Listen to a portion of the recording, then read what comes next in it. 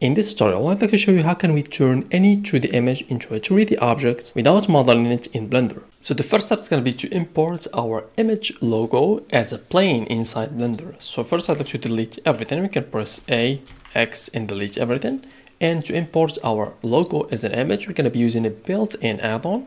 So you can go here to Edit, Preferences, and inside the add-ons, we can search for images as planes, and I want you to check this box that we got right here. So now we're going to have these options. So if you press Shift A and if you scroll down to image, we can have this option here to import images as planes. So just click on it and let me search for my logo here, and if you do double click, we can have it as a plane. So right now if you press Z, switch emitter preview, you're gonna see our logo appeared here. So the next step is gonna be to use the Displace Modifier. So the Displace Modifier is gonna be creating variations in the height of our plane.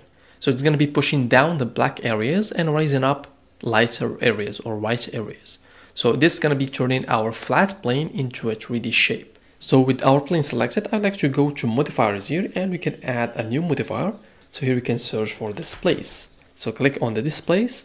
So now we got it. So we are going to be creating a new texture, and for the strength, so here for the coordinates, I'd like to switch it from local to UV, and for the strength, I prefer to reduce it down to just 0.2. I also prefer to work on the solid, so we can press Z and switch back to solid. Alright, so now let's work on this texture, so we can switch here to the texture properties, and we got our texture here. We have to pick the same logo. So here we have this browse image to be linked. We can click on it and we can pick our logo. So click on it.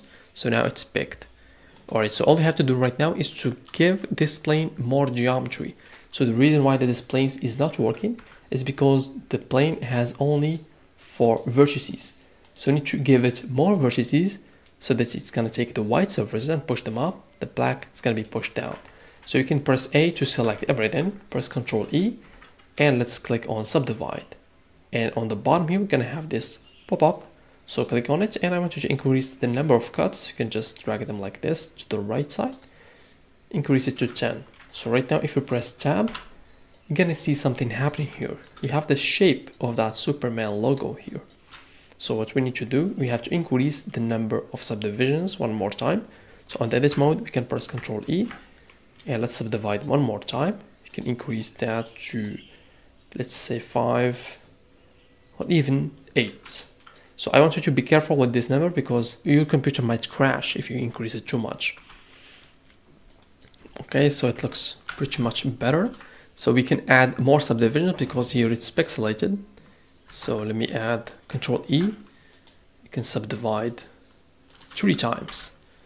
There we go. So now we have much more better displacement of our logo. So now I'd like to clean up the geometry of our mesh. So I'd like to delete all these parts that they are not used. So first we have to apply the Displace Modifier. So you can click on this arrow right here and click on Apply.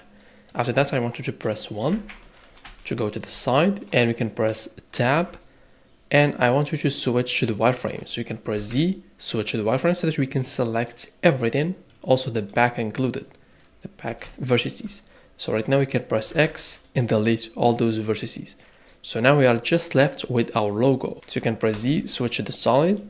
Also here, if you zoom in, you're going to see that we have some residue. So to get rid of it, I'm going to press A to select everything. And we can try SZ to scale on the Z axis. And we can press 0 to have it completely flat. So right now, if you press 1, you're going to just see this perfect line.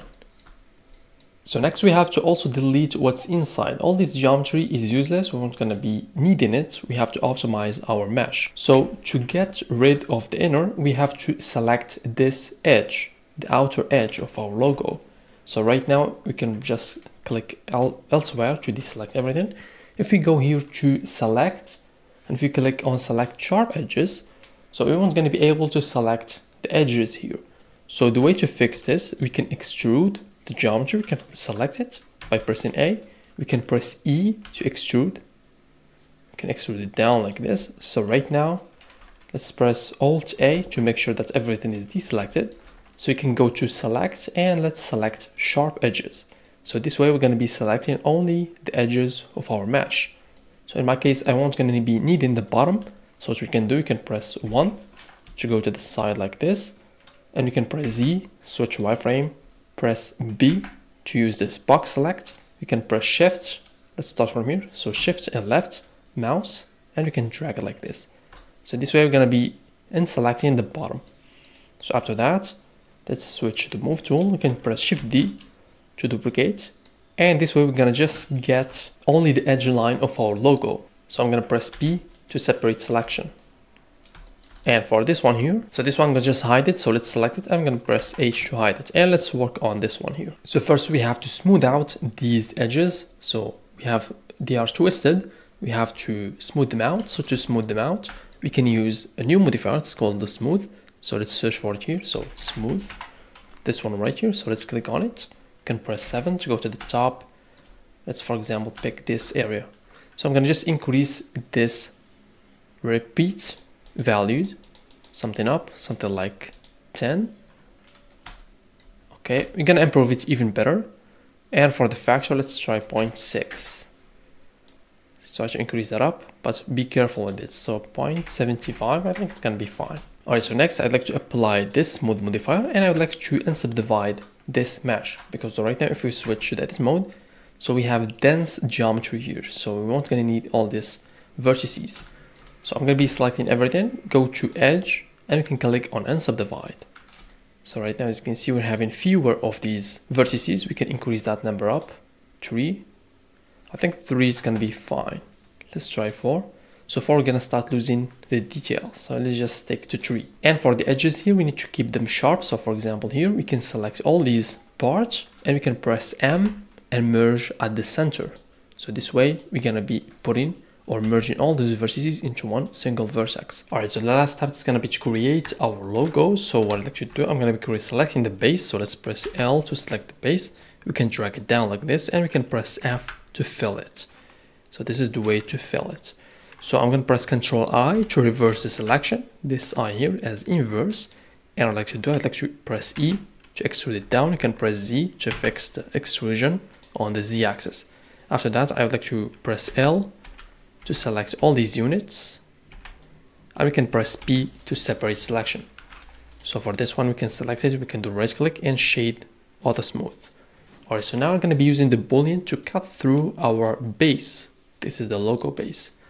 So I'm going to be adding a new modifier. Let's search for Boolean, and for the object, I'm going to just pick this object that we got on the top. Alright, so the other object, the base, disappears. We can switch this type from exact to fast, and now it's back. So all we have to do is to just apply it. So let's click on this, and we can apply the Boolean, and for this top object we can just press H to hide it, and basically we got it. We got our final logo. So we can add here, let's add the solidify modifier to give it some depth. So we can increase this thickness value that we got here. Let's increase it up, and basically we got it. So we got our logo.